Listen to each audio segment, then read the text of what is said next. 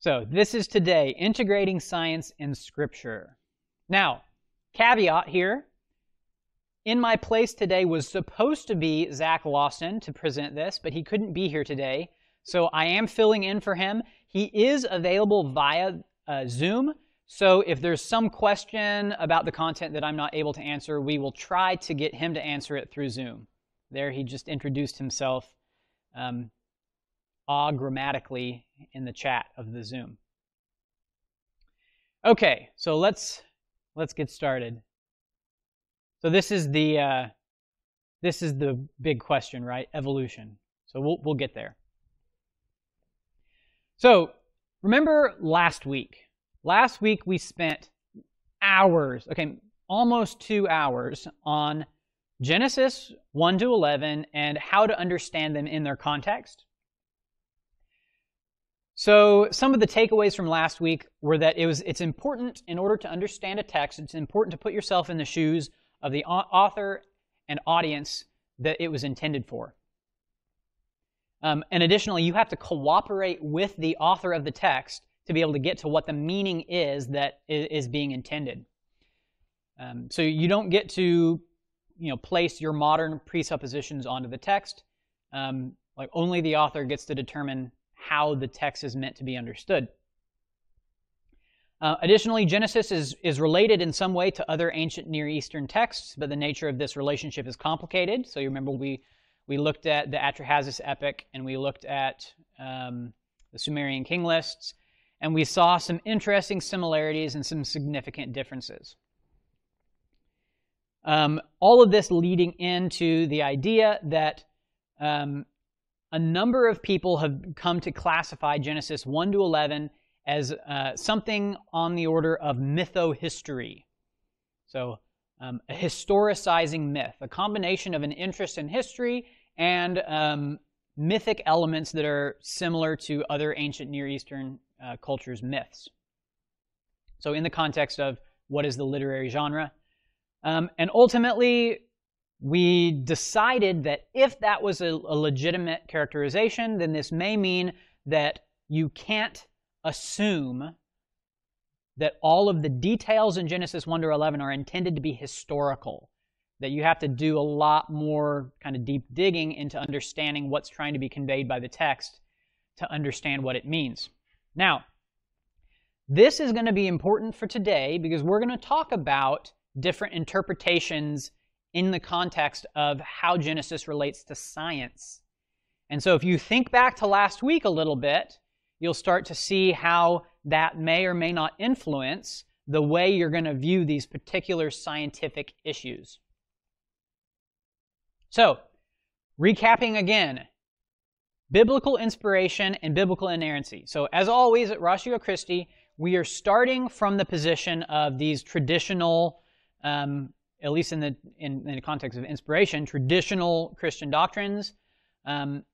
So we're going to say that the text is the work of human authors, but God stands behind it. And ultimately what the Bible teaches is true and without error in what it teaches or in what it affirms. So just as the background. Now, there are a variety of scientific questions that you can try to address in the context of Genesis. So you can ask what the age of the universe is or of the earth. You can ask where life came from. You can ask how did life diversify? How did humanity originate? What is humanity's relationship to the rest of the biosphere? What are Adam and Eve's role in history?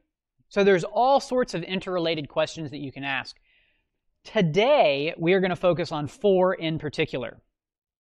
And ultimately, our goal here is to seek an integrated view of reality that takes into account the religious beliefs that we hold, in addition to the scientific knowledge that the human race as a whole has accumulated. This is our goal just because we believe, at least at Ratio Christi, that God actually can communicate us things through nature, as is stated in Romans 1:20. So some people will say that God has given us 2 books, the Bible and nature, and they can't disagree. So today we're going to tackle 4 specific questions. So the first of these is, how old is the universe? How is life related? How did life diversify? And then, how did humanity originate? Now, my clicker is not working. Okay, theology alert. So some of these questions will intersect and interact with theological issues. So today, we are actually going to focus on the first 3 questions because the interaction of these questions theologically is a lot less significant.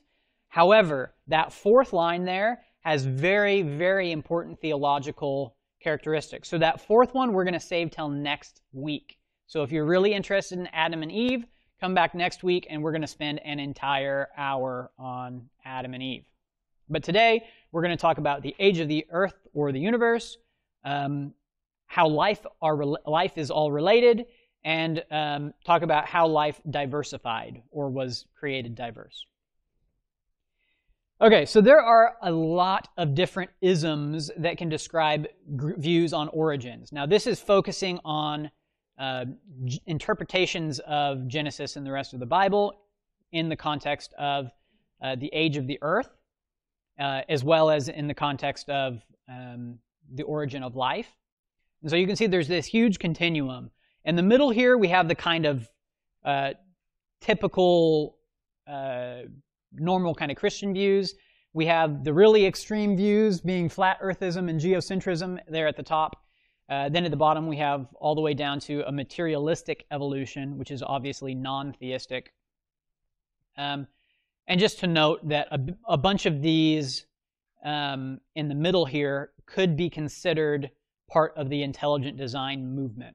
So we're not really going to talk much about intelligent design, but there are a lot of people that hold a lot of these different positions that would classify themselves with that label.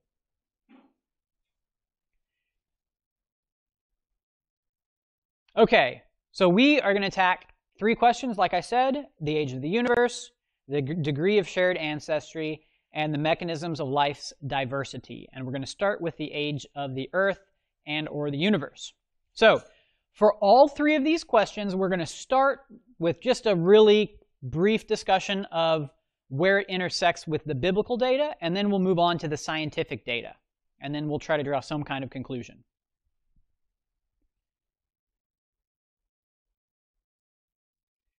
Okay, so the biblical data. So the question here is, how do we interpret the days of Genesis 1?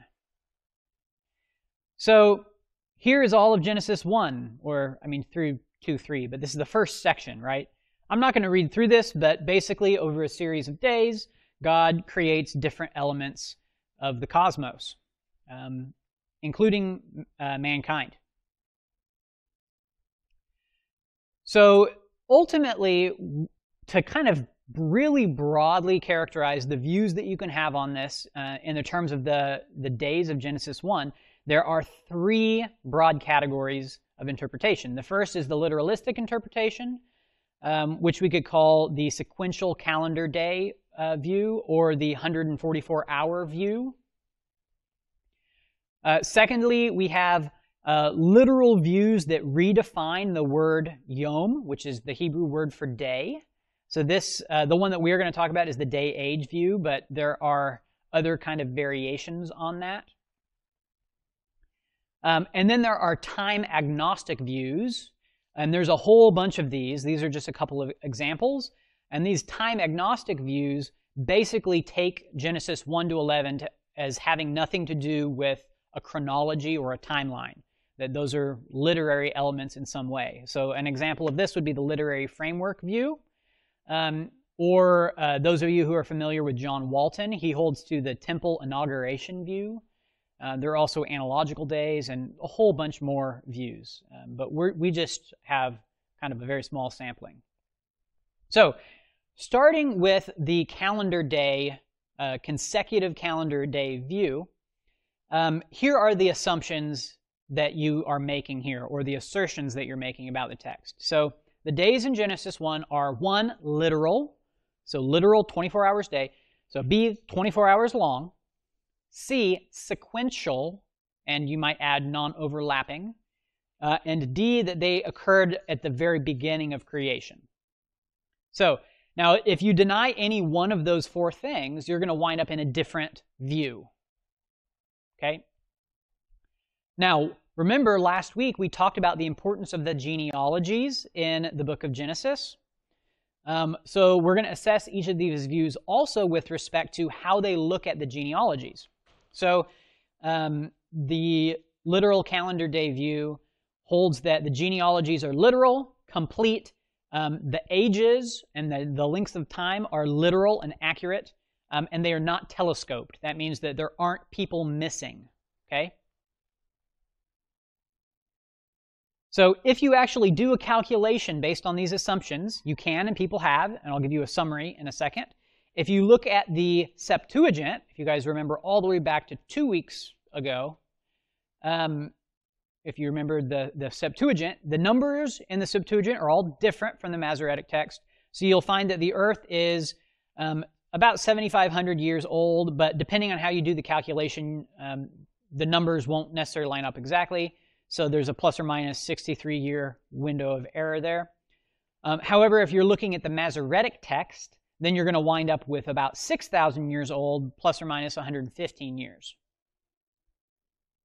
Now, there is a really long history of doing this calculation back to about 400 years ago. So about 400 years ago, 350 years ago, 375 years ago, Bishop James Ussher compiled a chronology of the world based on the Genesis text, and he determined that creation happened on October 23rd, 4004 BC. So this is kind of the accepted view among the young Earth group, this particular date. However, this date was not calculated, like I said, until Bishop Ussher in the 17th century. So now, if you look in the fine text on here, you'll also see a few dozen other people that have performed this calculation using various manuscripts and the different numbers that they get. So the point is, you can do this calculation. There is actually no accepted way to do the calculation. There's a lot of different variations, but all of them are going to give you something like 5,000 to 4,000 BC for the creation of the universe. Well, or at least of the earth, but probably of the universe. Okay, so the second view that we discussed is the day-age interpretation. So the idea here is that the days in Genesis are still literal, yom, but it means age. So the word day in English can mean a day, 24 hours, but it can also mean an indefinite period of time, right? So in the day of my father. The same thing is true in Hebrew. So the argument here is that those words actually literally mean a long period of time, not a 24-hour period of time. So these are indefinitely long, but sequential, probably non-overlapping, although in the illustration here, it is not non-overlapping. And again, they occurred at the beginning of the creation. So you'll see here that we basically only changed one of these four requirements compared to the literalistic view. Now, both the literalistic view and this view are basically literal views of the text. This one is just trying to change the chronology by changing the meaning of that word yom. Again, the genealogies here are considered to be mostly literal, but they are probably telescoped. They may or may not include literal ages of people. Again, insofar as the idea here is to expand the timeline, you have to get away from the ages and everything in the genealogies. Okay, and then we have these temporally agnostic views. So in these, typically you're assuming that the days are not literal, that they are literary constructs that are designed to frame the narrative, and that they're not intended to be taken as literal chronologies. So again, this is where you have to think back to our discussion last week of the genre.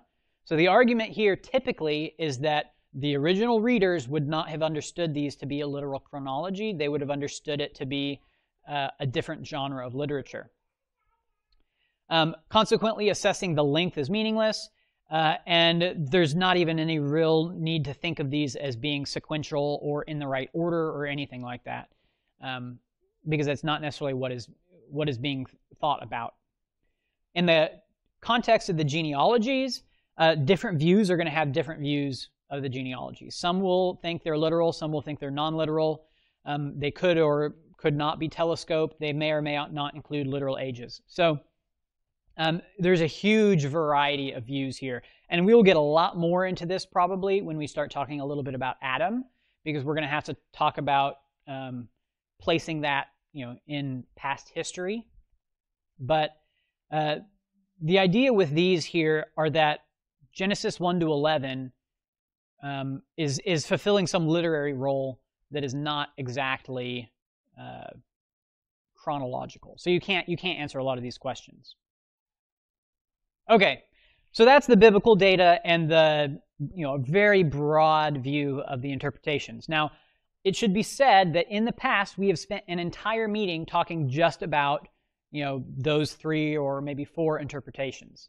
So this is everything we're doing today is going to be pretty brief, and we're just going to scratch the surface. So if you have questions, we can do a little bit of Q&A. So scientific data. This is a relatively straightforward question to address scientifically. How old is the universe? How old is the Earth? And there are a lot of different data points that we can look at as to what those ages might be. So, for example, here I have lists of a few dozen different methods that have been used to assess the age of different geological things or features of the universe as a whole. So there's a bunch of radiometric dating methods that all have different nuances. If somebody's curious, we can talk a little bit about the radiometric dating. It's really interesting. Radiometric dating has been done on terrestrial rocks as well as meteorites as well as lunar rocks. So one of the results of the Apollo program. Then additionally, you can try to date the universe as a whole, and there's a lot of complicated ways to do this, but you can get really rough estimates just by looking at how far away stars are and then thinking about how long it takes the light to travel from stars to Earth.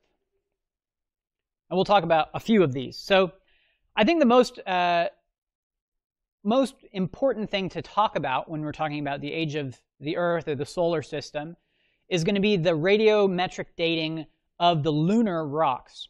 Now, if anybody has spent any time on the internet looking at people talking about radiocarbon dating or radiometric dating, you're going to see a lot of really kind of out there stuff. For one thing, radiocarbon dating is not really relevant for any of this. So radiocarbon is a nice radiometric dating method, and it only goes back like 20,000 years. So not relevant for any of these discussions. But radiometric dating in general is very interesting. Some of the arguments that are made against it are based on potential contamination, which is a real concern. So the nice thing about being able to pull rocks from the moon, there is no water on the moon. There is no atmosphere on the moon, and the moon has pretty much just sat there for a really long time. So what's going to happen to the rocks to make their composition change? So the way radiometric dating works is that rocks are formed largely of crystals. And so crystals form known patterns of different elements, right? So think about a salt crystal. You have exactly 1-to-1 ratio of sodium and chloride. So all minerals are the same way. So you have known ratios of elements together. Now, some elements are radioactive and they will decay over time. So let's say you have a crystal that incorporates uranium into its structure. So over time, that uranium is going to decay and become lead. So with things like mass spectrometry, we can actually measure the ratio of elements inside that crystal. And the longer that crystal has been around, the more lead there will be and the less uranium there will be. And you know that lead, there's not going to be very much lead in that crystal originally. Now, in the case of that particular dating method, there is some lead in there, so you have to go through even more steps to figure out how you can correct for the lead that was already present in the crystal. There are other methods where the byproducts won't be incorporated into the crystal at all, so it's more like a one-step process. But again, we can talk about some of these later. They are there's a lot of them, and it's quite complicated. But again, lunar rocks are nice because they don't undergo any of the weathering processes that we have on Earth, so you can sidestep a lot of the arguments against radiometric dating of things that are on Earth. Now, talking about starlight. So it's been possible to measure the distance to the stars for over 2,000 years. It's quite simple using parallax. So the Earth moves, and because the Earth moves, that means the position of stars change a little bit. Depending on when you're on one side or the other side of the sun, you can use that to measure the distance from the Earth to a star. Once you know how far the star is, we know how fast light travels. And so you know how long it must have been, or you basically know how long ago that star existed at a minimum, because that's how long it took its light to actually get to you. So we can see stars that are many, many millions of light years away. So consequently, they're at least that many millions of years old. Interestingly, the farthest visible star is estimated to be about 9 billion years old. To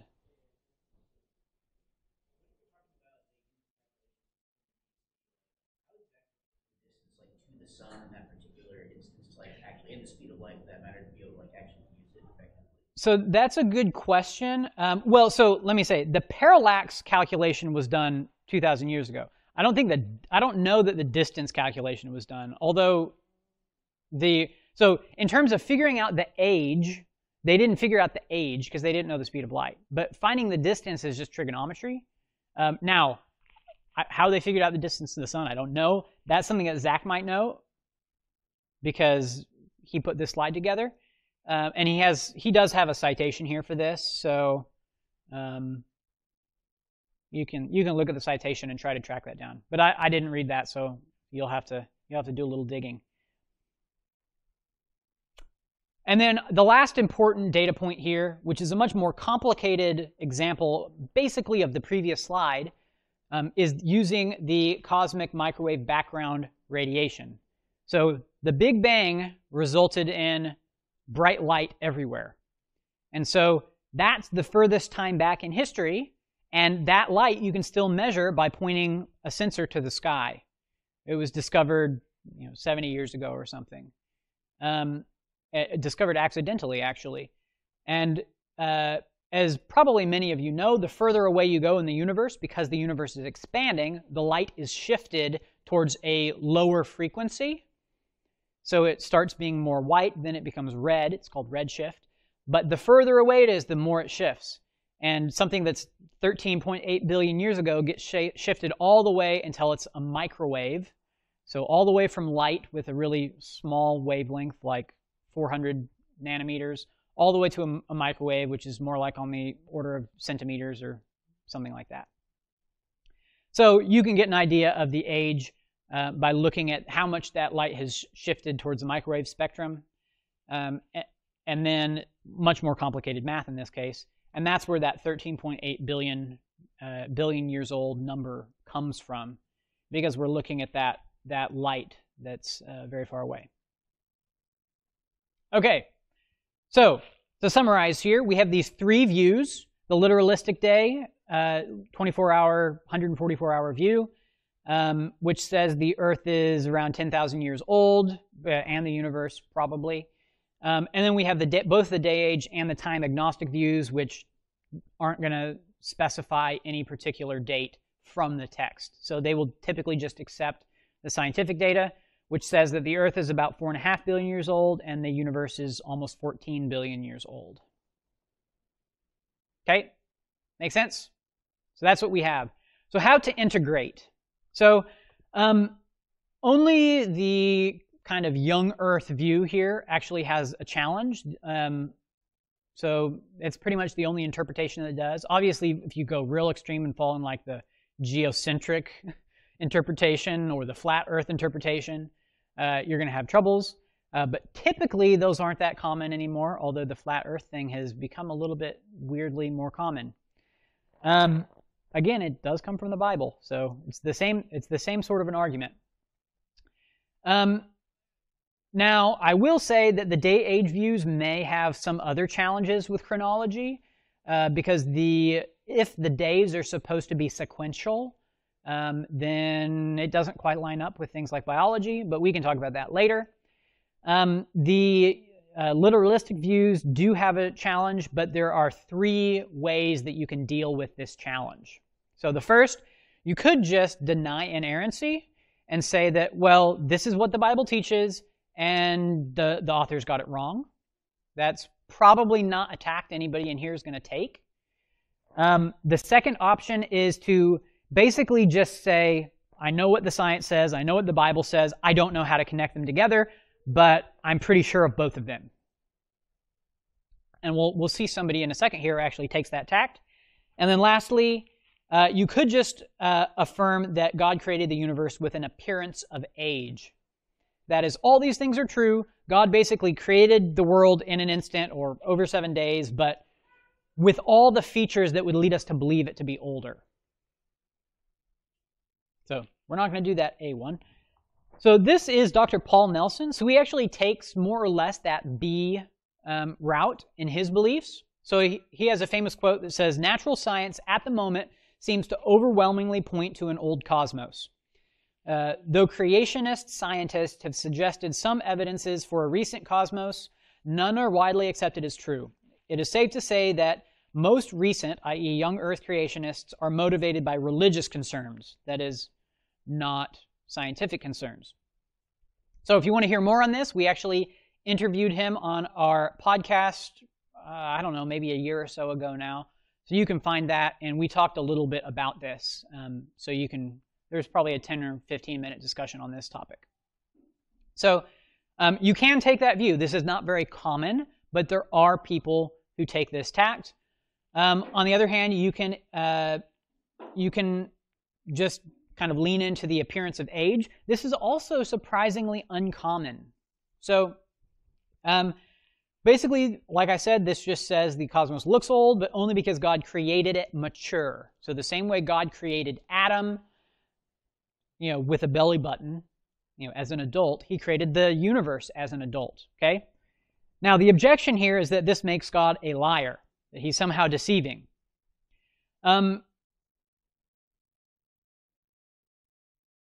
I don't know what that's supposed to say, the VS. Maybe this assumes uniformitarianism. So the idea here is that it doesn't mean that God is a liar.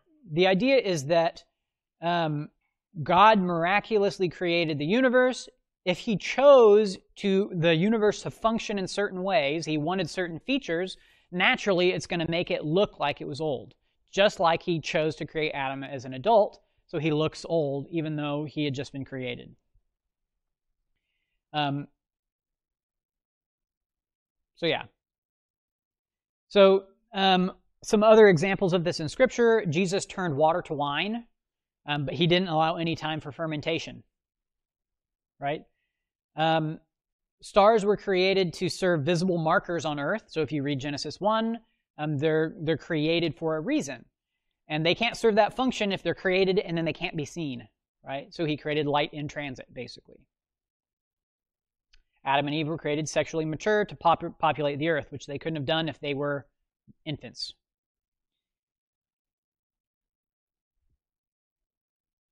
Okay, so this is a legitimate tact to take, but again, for some reason, neither this nor the previous slide is actually a common tact to take.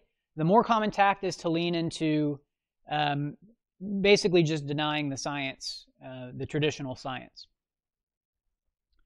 So to evaluate this a little bit, in principle, the appearance of age is consistent, is reasonable, but there are a couple inconsistencies. For example, the oldest human remains seem to be much older than humans.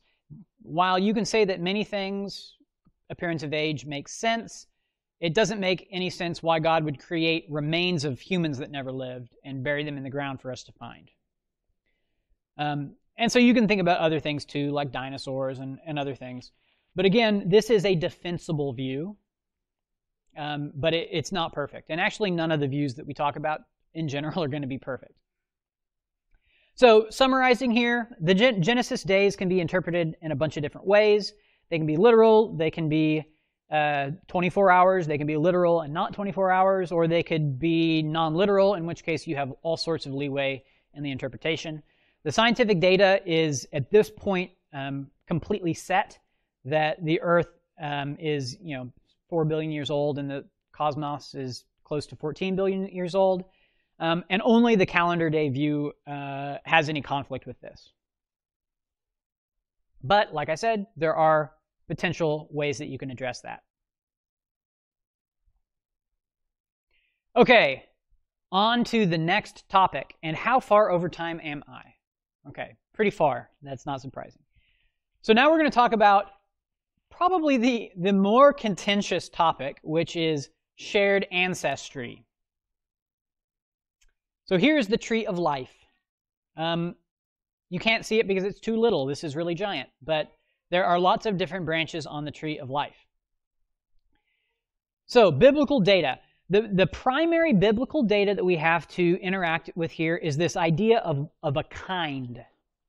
So in Genesis, you'll see that God created animals to reproduce after their own kinds. And on the ark, there were all the different kinds of animals. So the question is, what does this word mean? So there are basically three ways that you can interpret that specific word. And remember that if you're thinking about this from the context of last week, it actually doesn't really matter which way you interpret men, because the whole narrative is mytho-historical. So it could literally mean one of these things, and in the context of the whole story, not have that meaning, right? Not be teaching that, right? So just to throw that out there. But if you're trying to look at what that word means just in isolation, there are three options here. The first would be fixity of species. So this is the idea that the kinds that are created by God are the original species, and there has been no transition or no extinction of those species or kinds. The second is variety. So this is that the word men is just referring to variety within a broader group. So like all kinds of birds. So all the variations of birds, or all kinds of creeping things, the variations of creeping things. And that this isn't intended to convey necessarily a biological idea. And then lastly, you can talk about a taxonomic view, which this is basically just saying phenomenological groupings of creatures that has nothing to do with their biological origin or interrelation. It's just human language grouping animals together for convenience of description into common categories. Again, not necessarily having anything to do with biology. So this is one of the challenges, to realize that the ancient authors were probably not using this word, especially in Genesis, to define creatures based on a kind of useful biological criteria.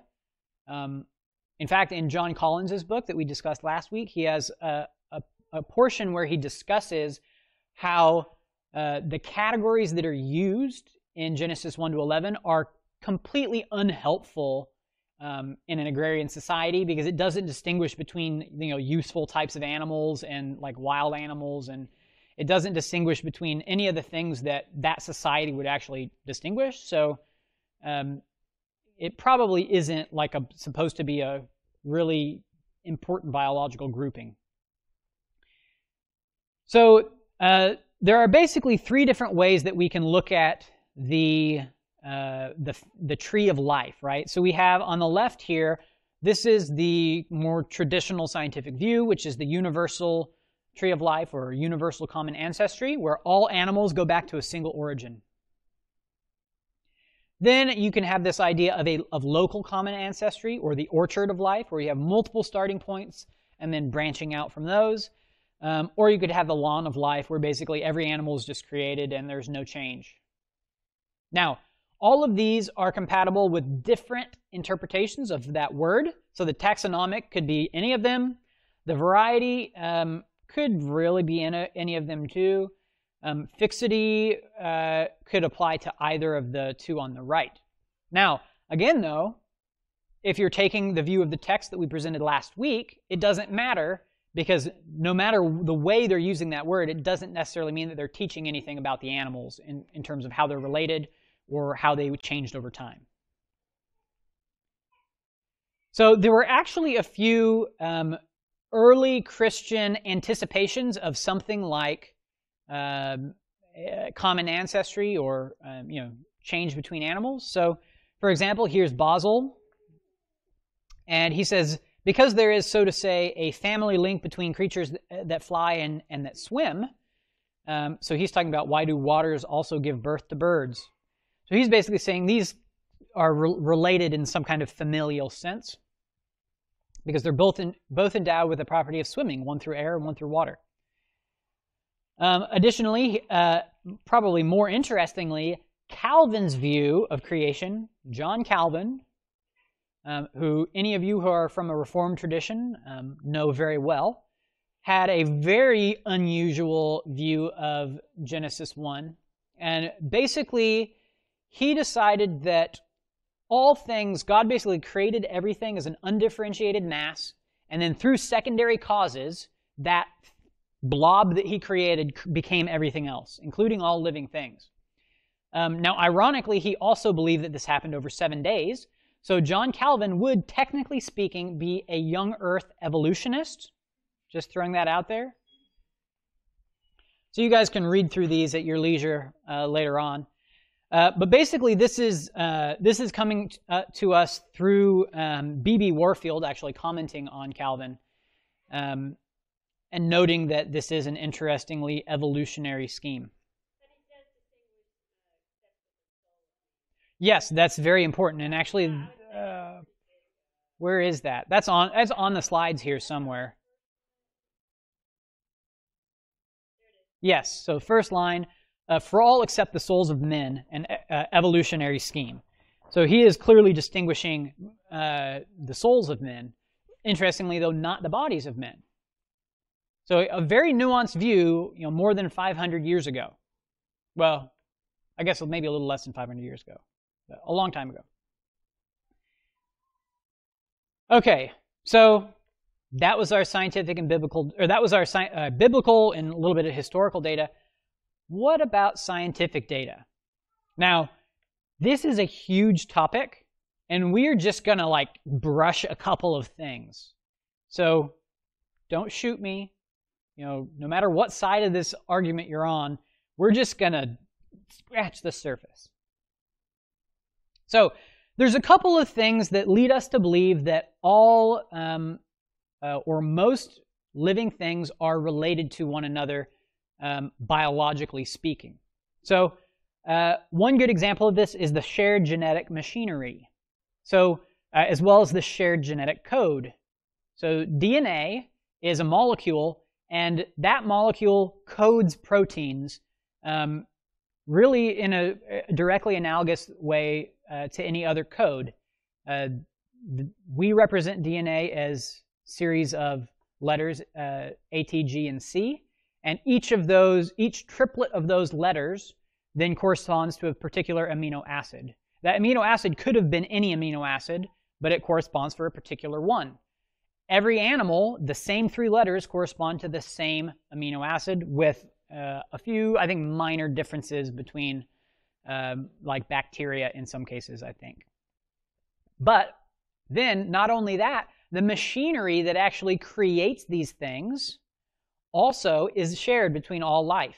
So if you take a piece of DNA from a bacterium and implant that into a mammal cell, you can produce the same protein, or vice versa. That was a famous experiment that was done, showing that the RNA that's produced, the RNA that codes for a protein is transcribed the same way, depending on, regardless of what animal it's in, or plant, or whatever. Another, I think, more potent example here.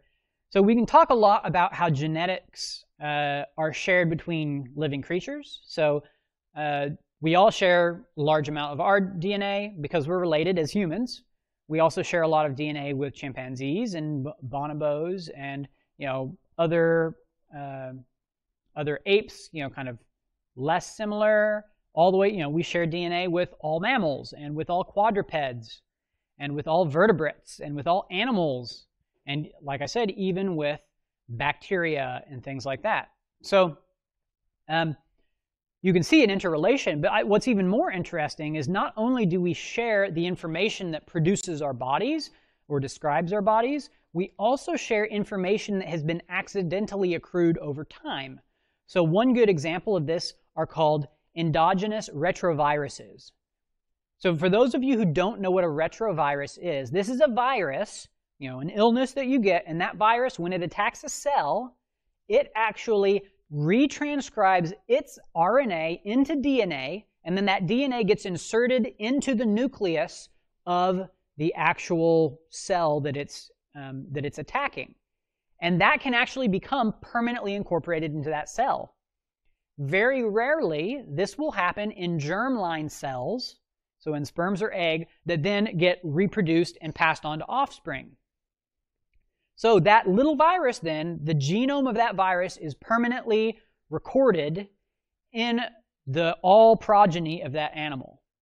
And what's interesting is that you can then go look through the genetic code and you can find these, because viruses do specific things and they look a certain way, and you can find these in all of our DNA. And interestingly, we share retroviruses, some that we share just with other primates. We share some that we share just with other mammals, some that we share with even more vertebrates. So this is more interesting because it actually shows a change that was added into an organism and then passed on to its progeny over time. So here's an illustration of this, a number of different retroviruses that you can find in different places. So I had a suggestion that said I need to be more specific. Would you clarify?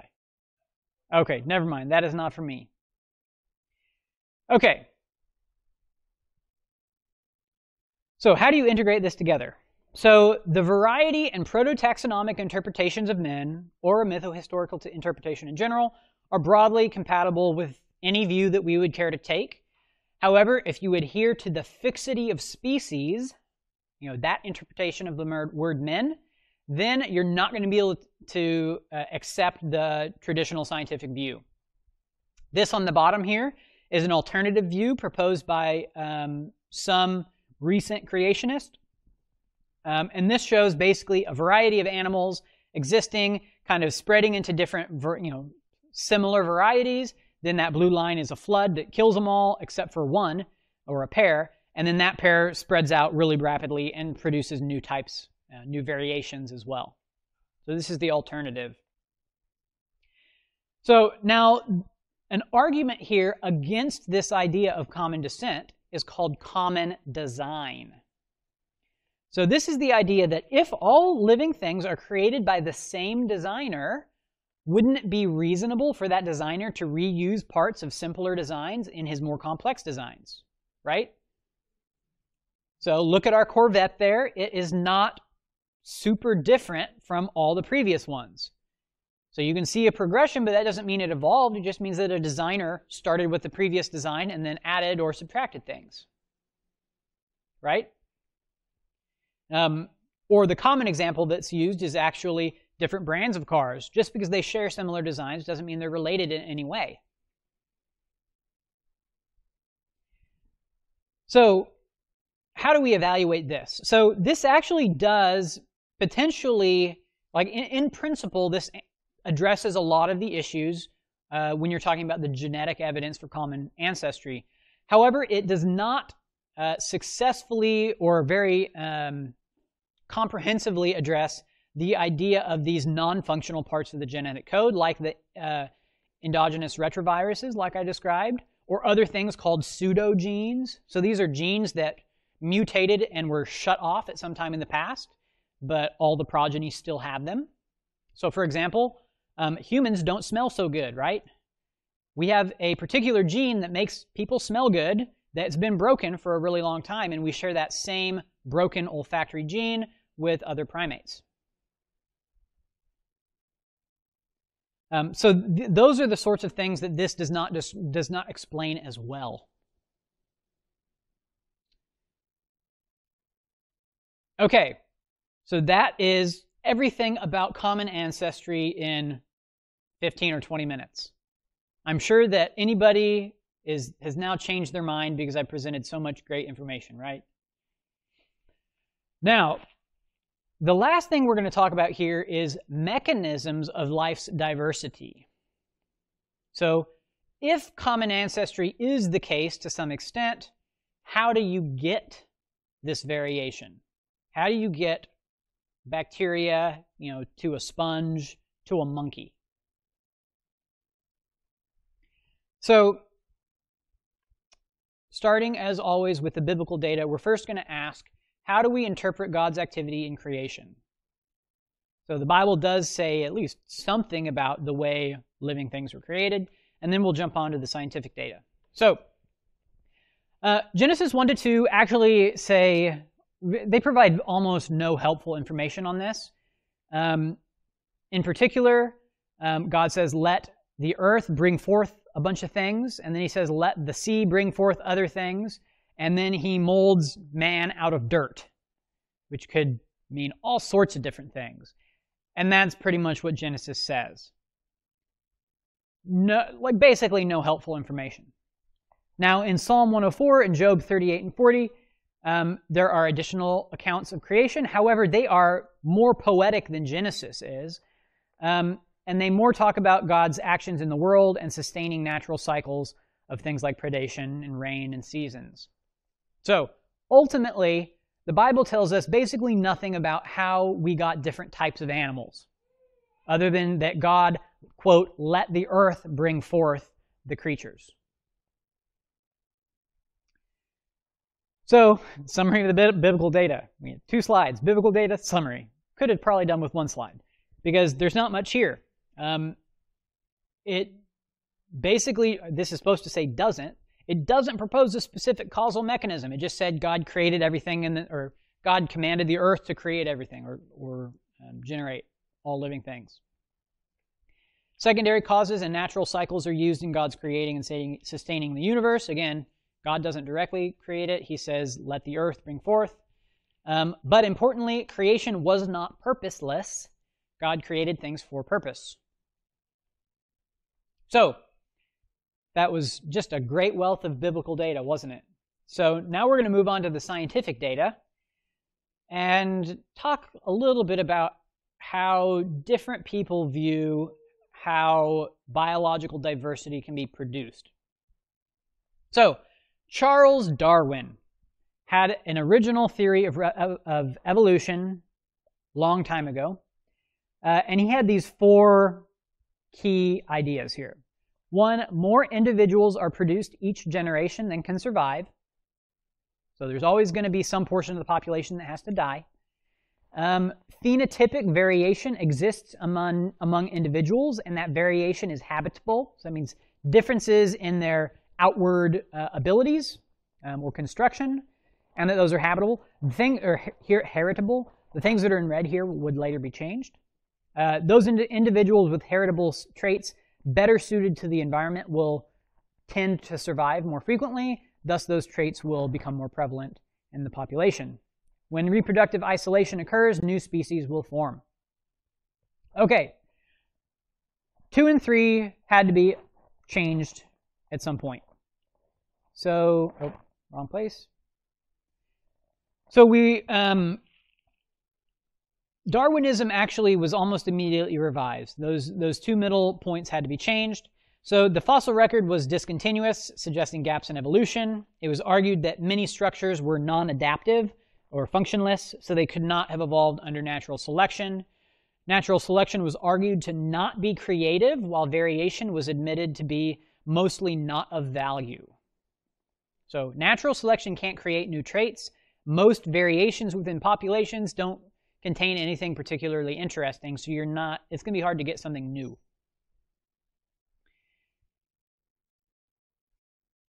So, almost immediately, Darwinism was revised, and eventually we get what is called the modern synthesis. So, this is the addition of Mendelian genetics. So, this provides a mechanism for inheritance. So, now we know that there are genes, and those genes are inherited. Population genetics provides the mathematical framework for actually assessing how these traits are passed on. But ultimately, the modern synthesis still ultimately was committed to gradualism, which that all changes would happen slowly over time. And ultimately, the key description of this here is that random variation or random mutation plus natural selection plus time equals evolution. So you have small changes or small mutations are naturally selected for the ones that are positive, plus a really large amount of time, and you can eventually get new traits and eventually whole new species. So Darwin laid down the gauntlet very early on. He said, if it could be demonstrated that any complex organ existed which could not possibly have been formed by numerous successive slight modifications, my theory would absolutely break down. But I can find no such case. And I'll come back to that point here in a minute. Now, a very famous contemporary is Dr. James Shapiro.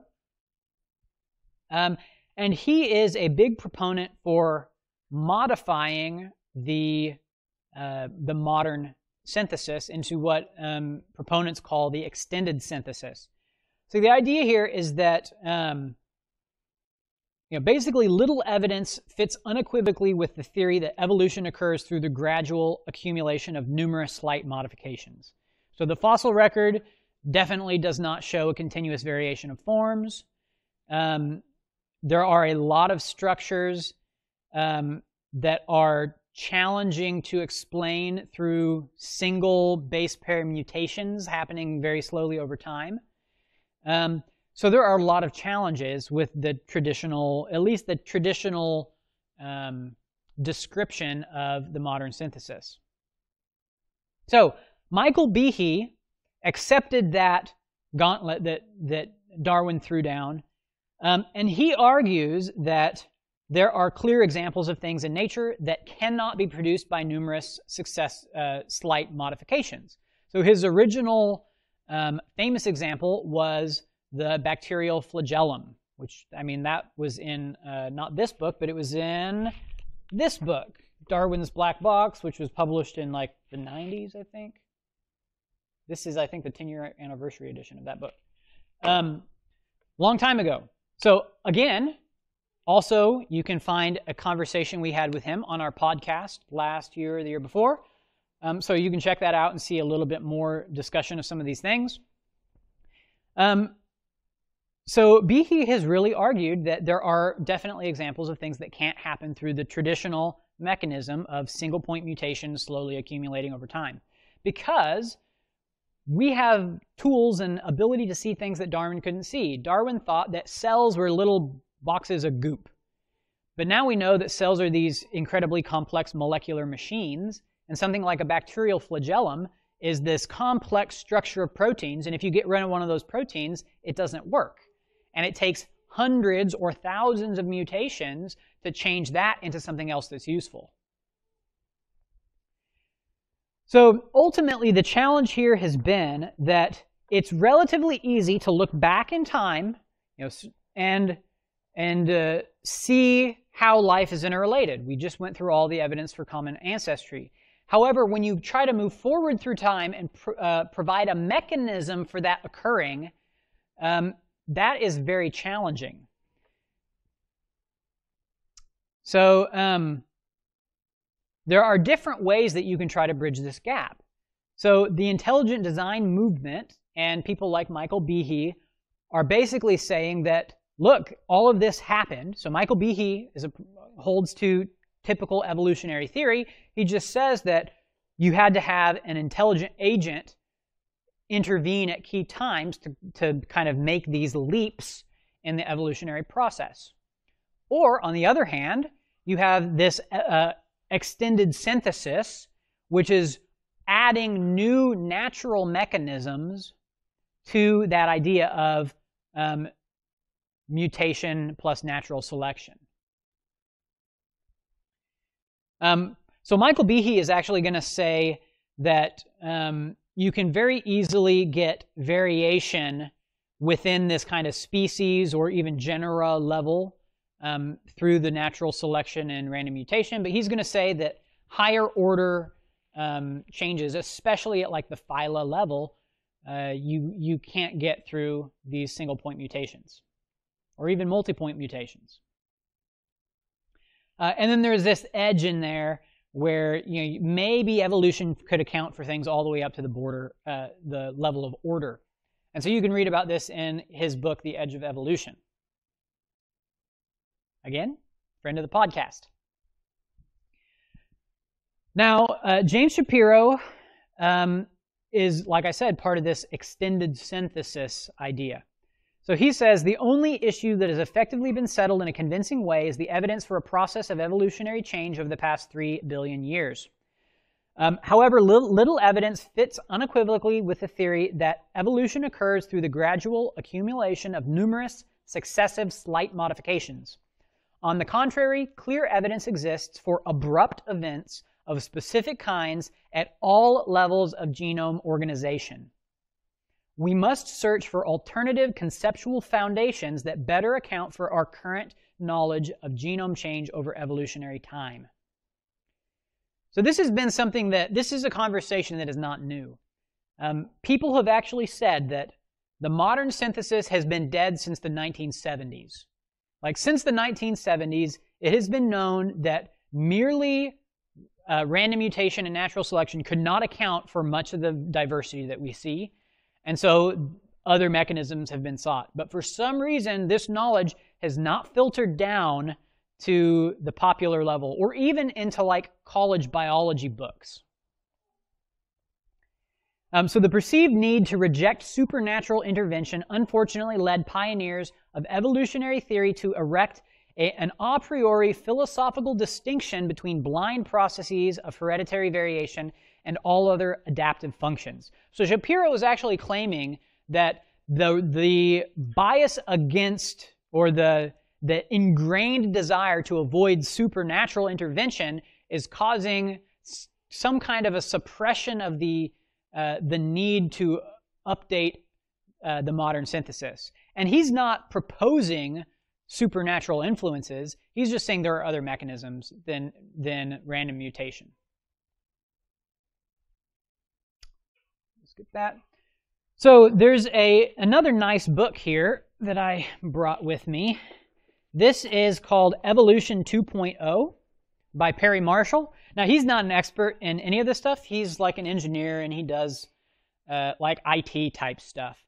But it's a really nice introductory book to these concepts of the extended synthesis.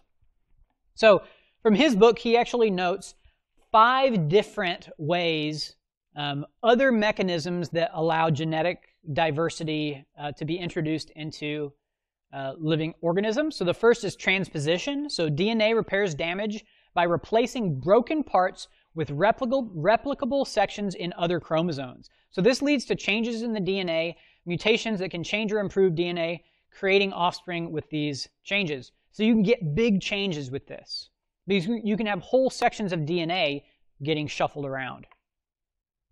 You can also have horizontal gene transfer. So this means that you can actually have genes that are transferred between organisms. So anybody who's ever studied bacteria knows that this is common. Bacteria will produce these plasmids, which are little rings of DNA, and then they will connect to each other and exchange these rings of DNA. And they can do this across species. And if DNA is kind of floating loose in the environment, it can be taken up by cells of many different species. So you can get whole new sets of genetic information all at once through horizontal gene transfer. And there's evidence in the history of life where this has happened, where you can see whole chunks of DNA from another organism in the genome. Go ahead.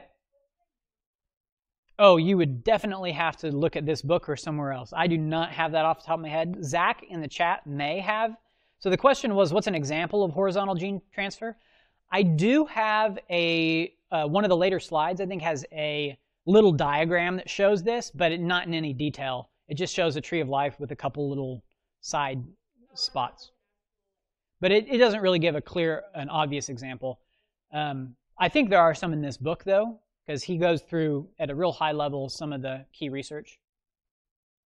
Actually, I can't remember something that would apply to that. There's one thing bacteria have isn't just like their main genome, but they have like little tiny circles of... Yeah, the plasmids. Yeah, plasmids of like DNA. And those plasmids can end up being transferred from one organism to another without like reproduction or anything. So it's like those plasmids are also not necessarily for specific bacterial species. So another bacteria can find a dead bacteria of same or a different species, and they can take those plasmids and they can use those as if it's their own DNA. And so it can transfer across the species that way. Or other bacteria. And this is something that is, that precise thing that you just described can easily be observed in a lab. This is not a kind of random occurrence. This is common. What's more interesting is when you can find evidence of these that significantly altered the course of divergence of species in the past.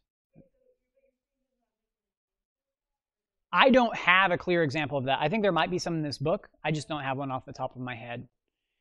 Mitochondria has been cited in the Zoom as an example.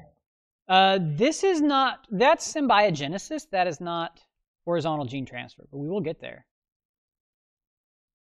But Zach is very, very heavily hitting that. So epigenetics is another area. So anybody who pays attention to current medical research will have heard this word epigenetics. It is a really hot area because it turns out that as important as your genes are all of the external mechanisms that switch those genes on and off. And so epigenetics is basically just the set of genes that are switched on or off in your genome. And that's inheritable. So whatever genes are switched off in your mother's genome get passed to you switched off or on or vice versa. But that is an acquired trait. So for example, there was a pretty famous study that showed that children who were born in times of famine, so when their parents were like their mothers did not have enough food to eat. So when they're born and then when they're very young, then once they grow up, they have different metabolic profiles. So they tend to have a slower metabolism because those genes were all switched on and off in such a way to maximize survival in a low resource environment. So these are really important because you can get all sorts of weird variations through epigenetic changes. So switching genes on, switching genes off, and you can get different phenotypes without changing the genetic code at all. Additionally, you can have symbiogenesis. So symbiogenesis is this idea that sometimes a cell can ingest another cell, and instead of destroying that cell, that internal cell will start functioning with the parent cell. So it's generally accepted that this is how mitochondria came to be, and this is how chloroplasts came to be. So you had a bigger cell that basically ate a little mitochondria cell, and over time that mitochondria lost all of its ability to do things other than just break down glucose and make ATP, because the parent cell provided all of that. So even today, in all of your cells, you have mitochondria. Your genome does not tell your body how to make mitochondria. Those mitochondria independently reproduce. They have their own DNA inside of them, and they produce ATP for your cells. But they're not part of your genome. They have their own thing going. So you can use this to track lineages of people because you have the same mitochondria that your mother had. So this is really interesting because this also can be demonstrated in a lab. So that's obviously a huge change, right? You all of a sudden have this whole new thing inside of a cell. And you can make things like this happen in the lab by combining different species together. And in a very short period of time, you can get a collection of cells that can't survive with any one type of cell removed. And lastly, you can have genome duplication. So in rare cases, for example, when two species, different species interbreed, you can wind up with a situation where you have double the number of chromosomes. Usually that is fatal, right? Or will result in an animal that's sterile, but sometimes that animal can still reproduce with other crossbreeds, and you can go from having 13 chromosomes to all of a sudden having 26. So you can double the amount of genetic information. And now imagine all the things that can happen with transposition, for example. So all sorts of weird things can happen. All sorts of genes will get switched off and on. You have all this new real estate, and you can have really rapid changes that occur once that happens. Is this typically like something that happens like in bacteria, or is there like an example in like more like? No, genome duplication is going to be for sexual reproduction. I mean, that might could happen in bacteria too, but this particular example is sexual reproduction. There's a lot of plants, and just that's more likely to occur in the in plants than in like animals. I don't know. There might have been some that have occurred in animals, but generally speaking, just due to how reproduction works and some slight differences between the two. Usually when it happens in animals, it's lethal, but in plants, it's less likely to be lethal, and so there's more instances of it occurring. That is how you get seedless watermelons. But seedless watermelons can't reproduce, so you basically get double genome, but then they don't make seeds. So that's how you get it. But the question is, how do you get one that then can reproduce, right? And so, again, I don't have the specific example, but in this book, there is one particular example where there's a proposed species that has basically twice as many genes as its previous species, like this family of organisms, and it's believed that that's how it was produced, that it basically had a genome duplication from this related animal, and that resulted in an organism with twice as many genes. And I mean, I think basically this is what's assumed how most like increases in the number of chromosomes happen. But again, I don't have any of the specific examples, but it should be fairly easy to Google, I would think. But if nothing else, there is at least a brief example in the Evolution 2.0 book. So the point here is that there are lots of other alternative mechanisms that are part of the way genetic diversity occurs. It's not random mutation plus natural selection. These are all well-established things that evolutionary biologists interact with, but for some reason it just never gets talked about.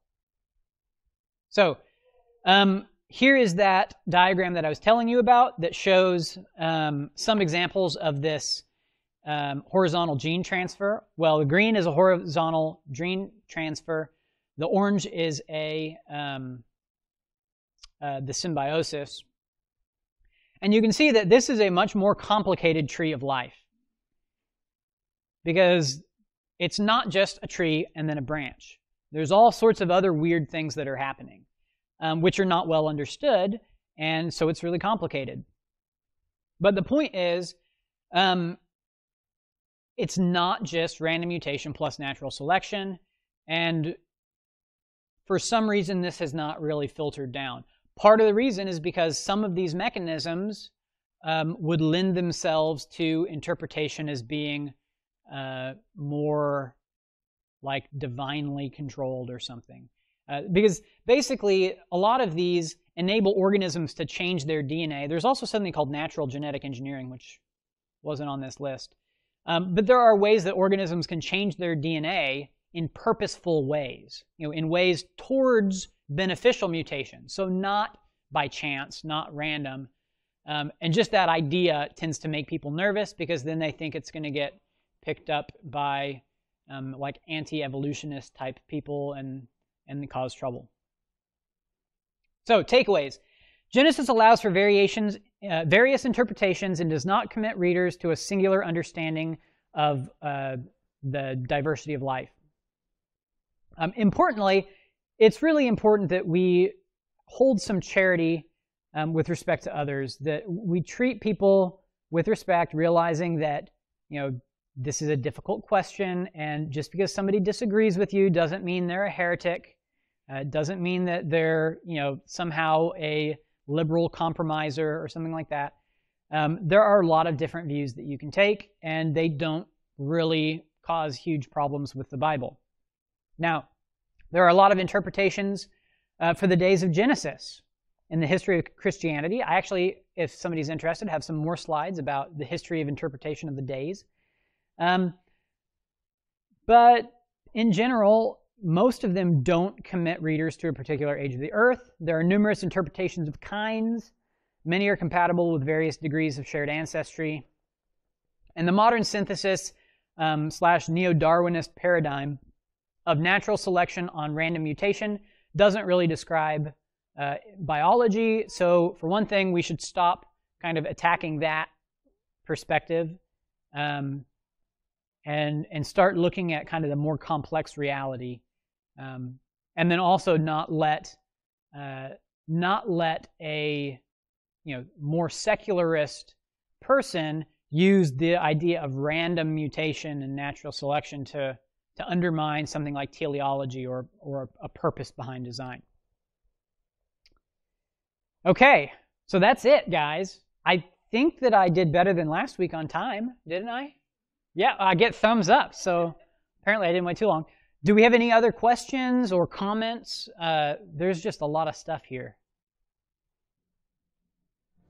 No? We'd also love to hear from anybody in the Zoom. Yeah, that is an excellent point. Let me put my earpiece in. If somebody in the Zoom would like to chime in, I will listen.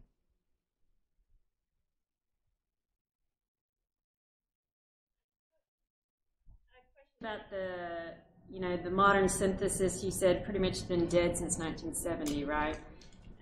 But the extended synthesis isn't specifically, taught or accepted or taught or whatever in academia. Do you consider it like, I know the Big Bang Theory was the same way. They resisted all of that science because they thought it might, that it implied God, And so do you look at it like that it's just going to take that much time or you're going to need specific evidence for the extended synthesis for it to come into academia? Yeah, so the question is about the extended synthesis and its acceptance or non-acceptance and how long that might take. So we talked to Josh Swamidass about this question, as well as Michael Behe. So interestingly, they both think the idea of the extended synthesis is stupid. So Swamidass basically said that, well, the extended, these are well accepted mechanisms that people already use. So why do we need to create a new theory to incorporate these things we've already incorporated, right? So it's kind of a naming issue, right? Because they already use, these are accepted phenomena.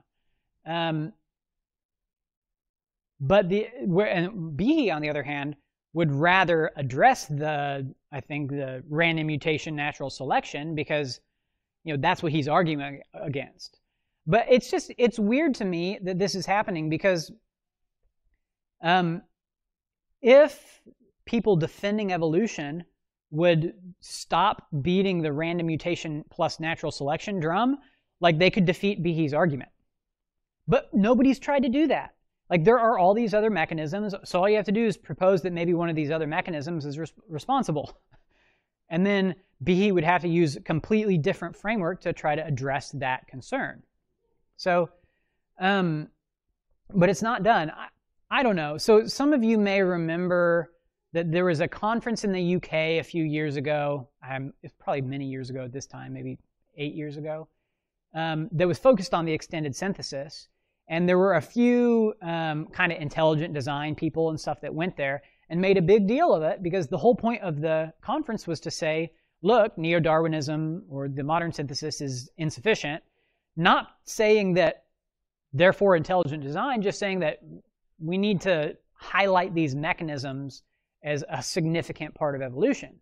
But of course, then the news cycle was, Darwinism is dead, right?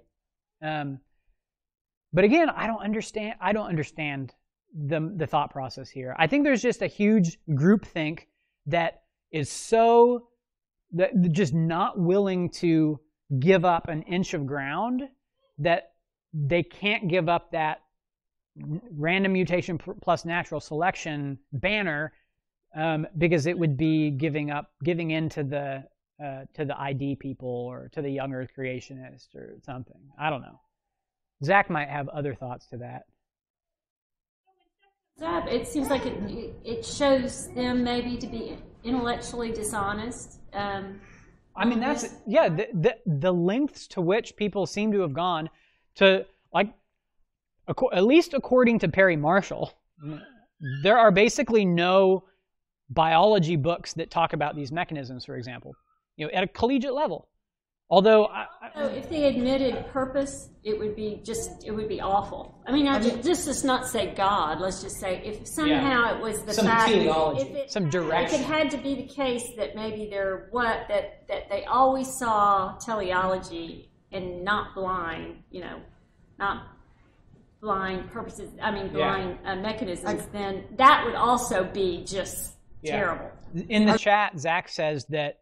Yeah, that basically the extended synthesis people are using language that is similar enough to the intelligent design camp that it makes people, it gives a negative reaction to it, I guess.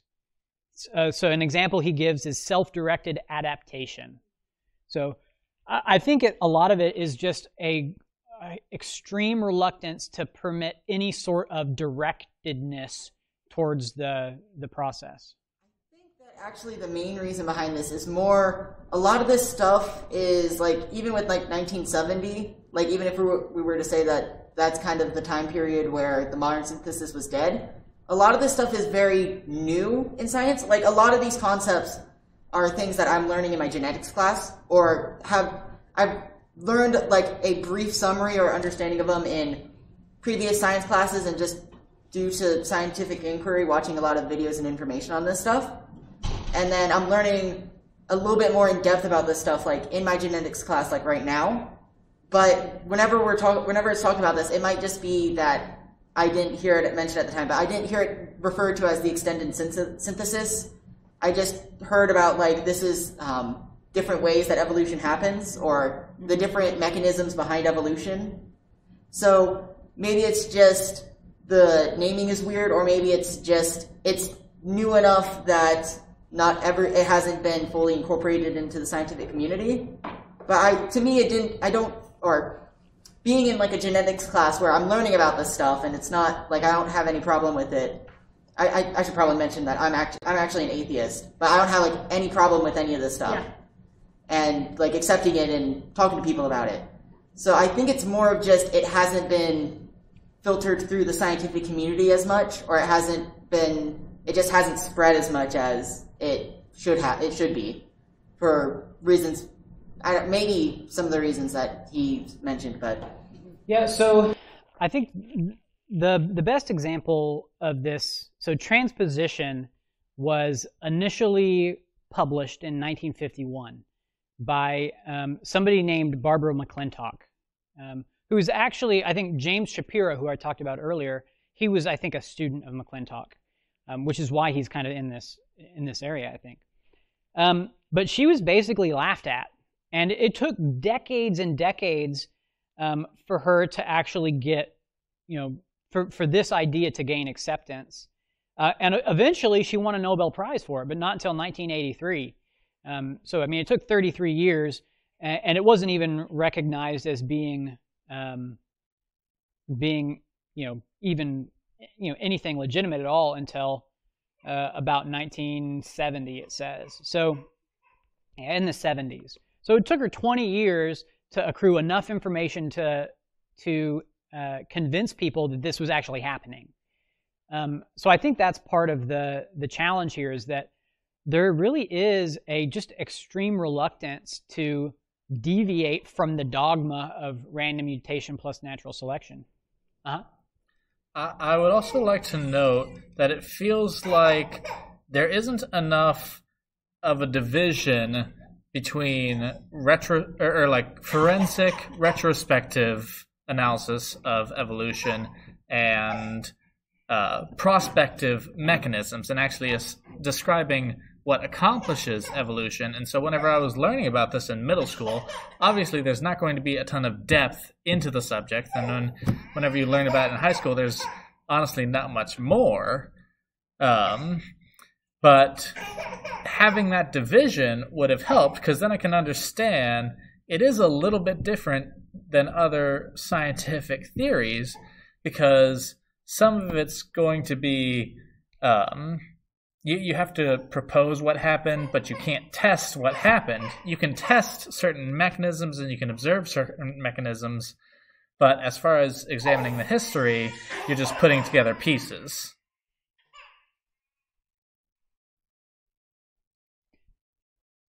So Zach added into the chat that Perry Marshall overstates the case that these mechanisms are discussed at the collegiate level, just not at the most basic level.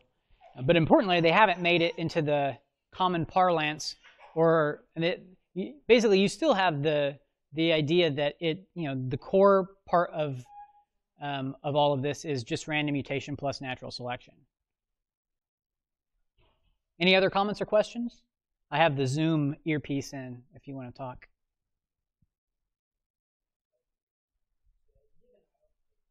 Too much about how well ingrained random mutation plus natural selection really is, but it's I guess to me, from what little I do know, it would seem like it is a little more ingrained given what you've said, because in physics, for example, if something like that came up, or it's oh, this old idea is largely wrong, that would definitely be a caveat they would make when they would talk about it, right?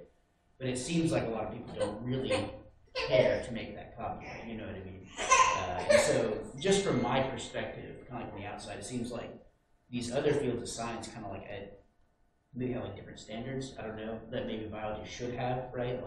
If we kind of disagree that this is the main contributing factor, right, or an important contributing factor, then that should be mentioned, whereas it doesn't seem like it is a lot. So, yeah, I think the issue is that whenever you have a contentious kind of emotional topic, you lose all that objectivity, right? I think that's a clear example of this. And I will say that, so I read this book, I don't know, a couple weeks ago, actually. And I was not familiar with any of this. I know Zach had been into the extended synthesis stuff for a year or so. But this book is the best case for evolution written by somebody from a religious perspective that I've ever read. Because all of the things that, if you're from a religious background in America, you've heard all the arguments against evolution, and some of those probably still resonate a little bit. And this addresses all of that stuff. It addresses all the stuff from Michael Behe, which is why it's a shame that the weird discussion in the public sphere has kind of hidden this, because it would probably just diffuse the issue for a lot of people. Because it's a lot more complicated. So you can't, if you're looking at all these mechanisms, all this complicated stuff, you can't any longer kind of use it to try to exclude God from the picture, because it's just too complicated to even, nobody really knows exactly how everything works. But you also can't use it to find a simple, clear example of how evolutionary theory can't demonstrate this, and that's gonna be the flag that I plant. It just makes it a much more kind of deep and interesting discussion. I would highly recommend this book. Again, Perry Marshall is not an expert in any of this, but he does a really good job of introducing a bunch of things. I listened to it on Audible over 2 car rides to and from my in-laws' house. So.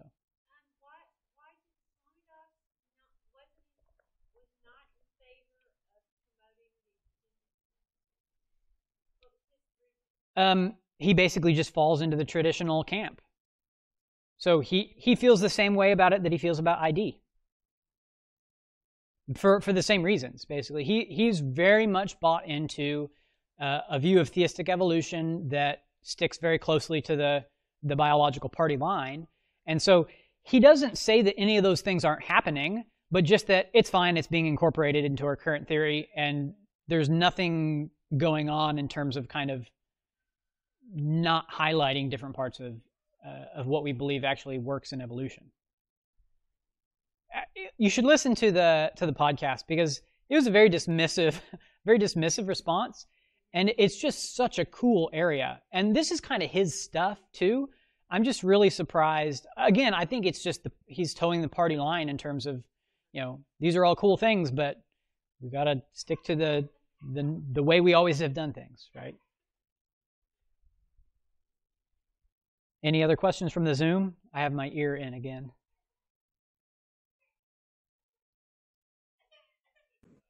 Dinosaurs. Okay, Zach just yelled the word dinosaurs. So, did you have a slide for that or something, Zach? I started. I didn't finish. I just wanted to talk about dinosaurs. I did add a bunch of stuff about that. Okay, dinosaurs in the Bible. I don't think there's much to say about this, but if you think that dinosaurs had to coexist with people, then you're going to find all sorts of weird things in the Bible that you're going to label a dinosaur. Ta-da! Job's Leviathan, for example. Or look at cave art and look at some poor drawings of buffalo and decide that they're dinosaur. That's a real thing, actually. You can Google that on the internet. And then dragons, of course, obviously are evidence of dinosaurs. So I don't know what Zach wanted to say about this, but this is a clear trend, right? You can see trying to find dinosaurs in the Bible. Now, in reality, like the Leviathan is like a specific thing in the context of the ancient Near East that has very specific cultural meaning that was really not anything about an actual animal. So it wouldn't really make sense. Leviathan is like a chaos monster, kind of like Tiamat in the Enuma Elish, if you remember that discussion last week.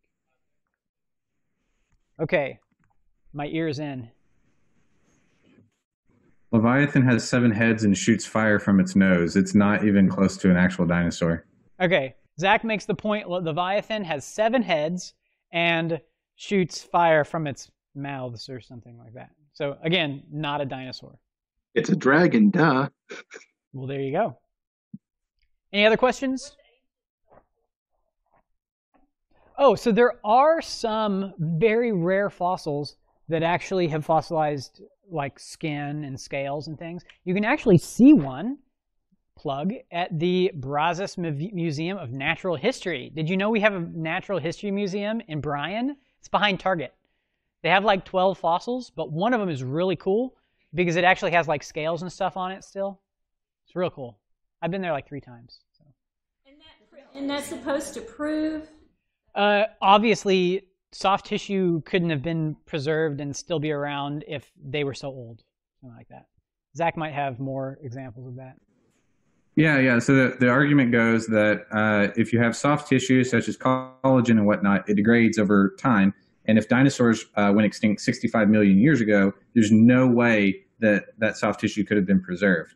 The lady's name who discovered this, her name is Mary Schweitzer, and she was also, for the most part, most people thought she was a crank at first, but it was later confirmed she did in fact discover, viable T-Rex blood cells after several million years.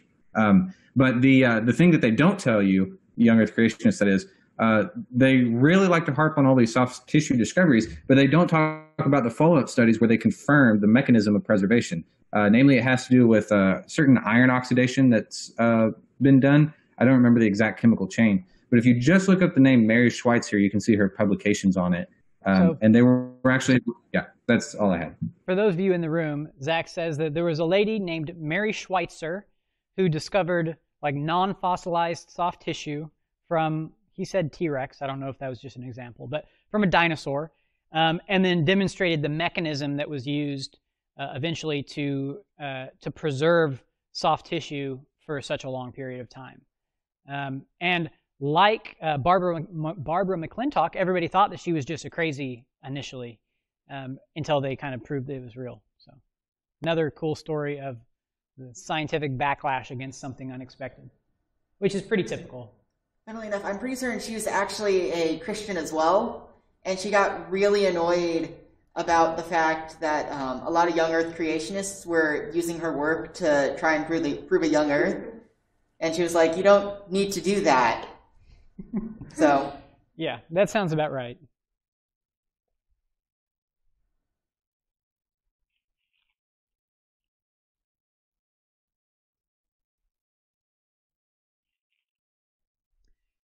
Any other questions? What time is it? I don't know what we're supposed to go till, so it's about now.